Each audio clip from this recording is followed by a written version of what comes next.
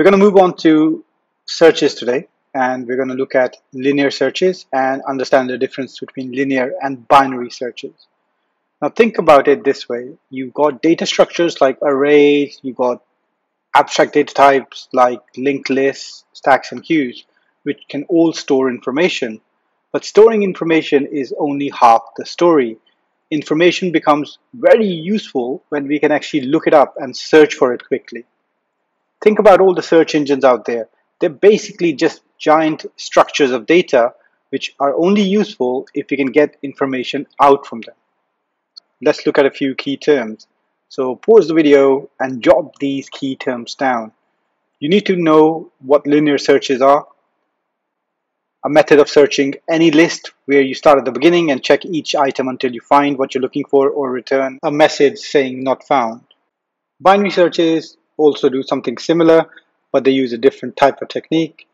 Bubble sort is a method of sorting data in alphabetical or numerical order. So if you want to run a binary search, you probably are going to be doing some kind of sorting first. And then finally, there is something called the big O notation, which is used to assess the complexity and performance of an algorithm. We're going to be looking at that in a bit more depth later on, but since we're referencing it today, I just wanted you to know about it now. So I'm assuming you got the key terms written up. Let's begin by looking at linear searches. The algorithm for linear search works in this particular way. You set up a search criteria, you examine the first item in the dataset. If there is a match, you end the procedure and return the result with match found. If no match is found, you repeat the same process with the next item, and you keep doing it until the last item is reached and no match is found. Then you return match not found. Now the problem with this is that it's too slow for oversized lists. It works pretty fast when the list sizes are small, but as the list sizes grow bigger and bigger, it slows down. And then there are processing overheads on less powerful devices that even if you have smaller lists, but your processor isn't that powerful, it's going to struggle with linear search. The graph on the top right compares linear search with binary search, and you can see that as the number of elements increase, binary search starts to become a lot more effective compared to linear search. We're going to be looking at binary search in a bit more detail later on. Okay, let's start by coding a linear search in Python. On screen is just one example of a linear search. There are multiple ways to implement this. This one in particular uses an array and a function which then returns a value back to the main program, and you can then output that value. So pause the video and implement this in REPL or your IDE, and then we'll continue. Of course, you might want to go online and have a look at different implementations of linear search as well, because as a programmer, it's very useful to see how different people approach the same problem and the kind of solutions that they come across.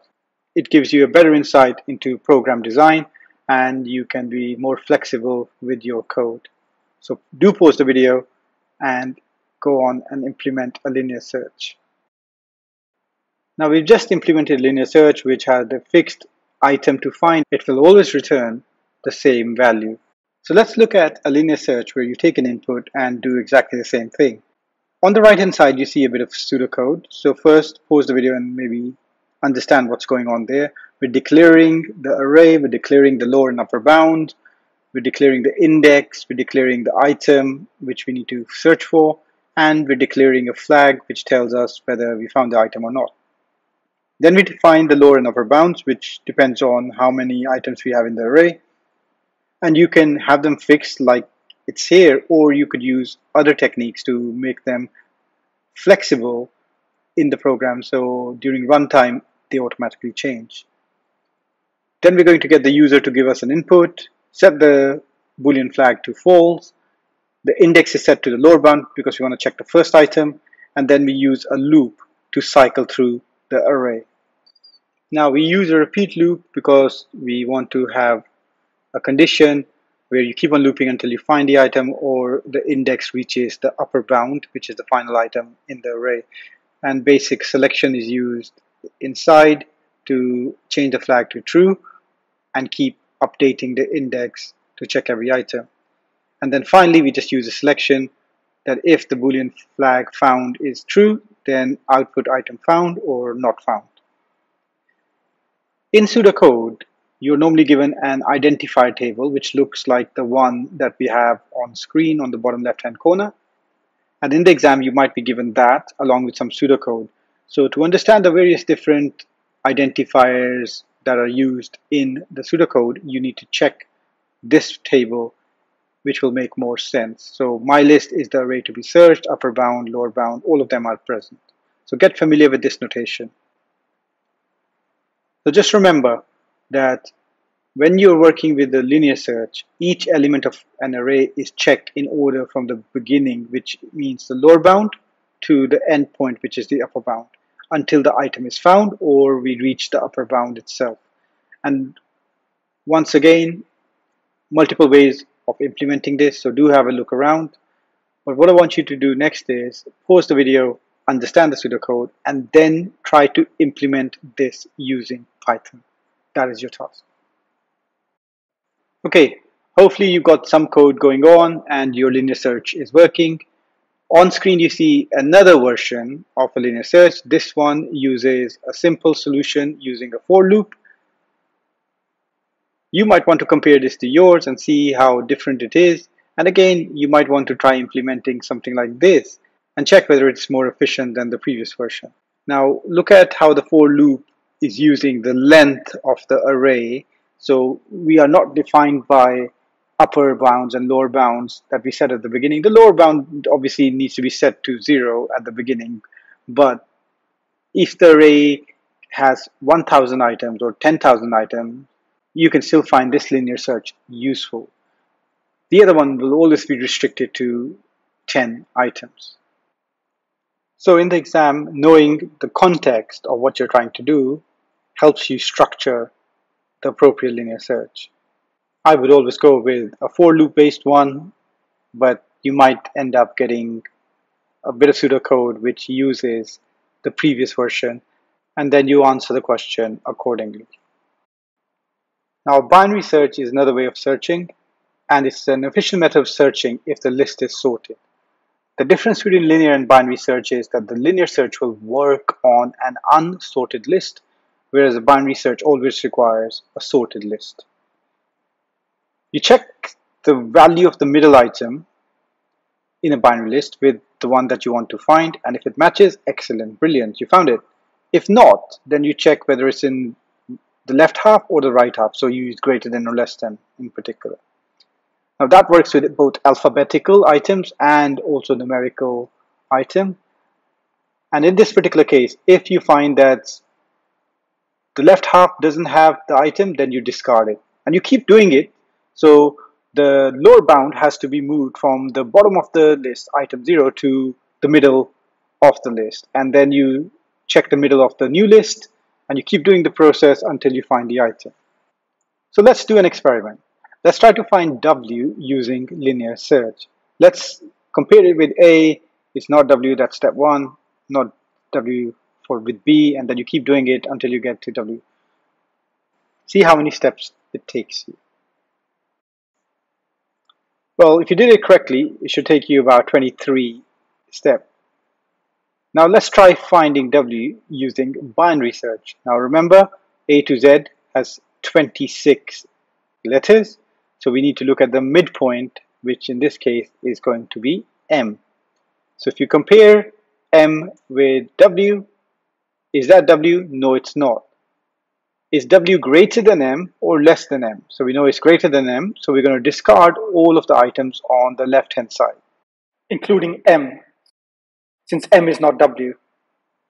Now the lower bound moves from A to N, so you count how many characters you have left. 1, 2, 3, 4, 5, 6, 7, 8, 9, 10, 11, 12, 13. So that basically means you need to go to the midpoint again. So try doing that and see how many steps it takes to find W using binary search. Unpause the video when you found the answer. Okay, you should have something like this. It should take you 3 steps to find W. Now compare that to the 23 in linear search. You can see how effective binary search is. And this is only 26 characters. But do remember, even though it's lightning quick compared to the other one, you need to sort the list out. So there is going to be some processing time required to sort a list out in the first place. And if a list isn't sorted, then probably linear search is going to be the better bet.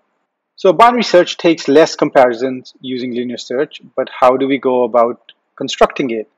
Just like a linear search, you should see on your screen the identifier table and pseudocode for one possible implementation of binary search.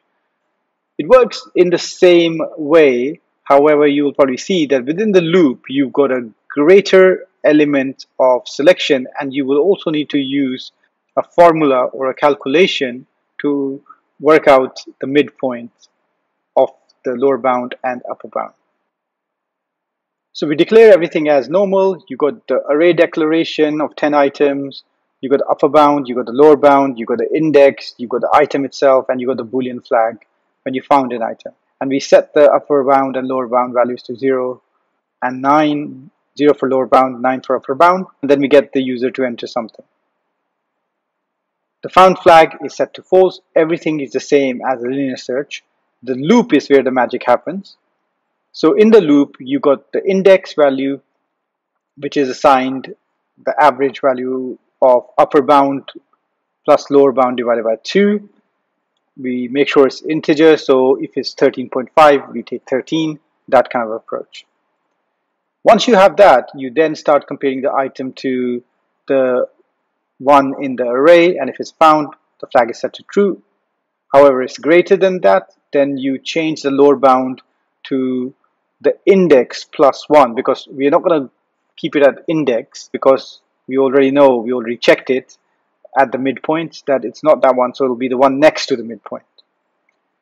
If it's in the lower list, so it's smaller than that item, then we change the upper bound and move it downwards, so it's index minus 1, because the midpoint is again already checked, so there's no point in checking that, because remember the index is the midpoint.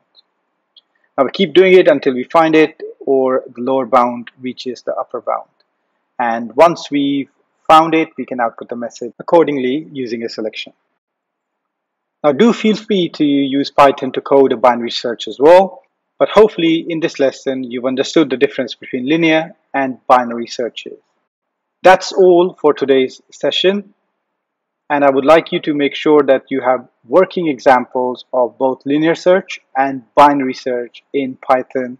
So please do ensure that you do code it, and you do also understand the pseudocode version of this, because in exams you normally ask questions about searches and it's one of the most common topics to come. So do understand both of these effectively. I'll catch up with you in the next lesson.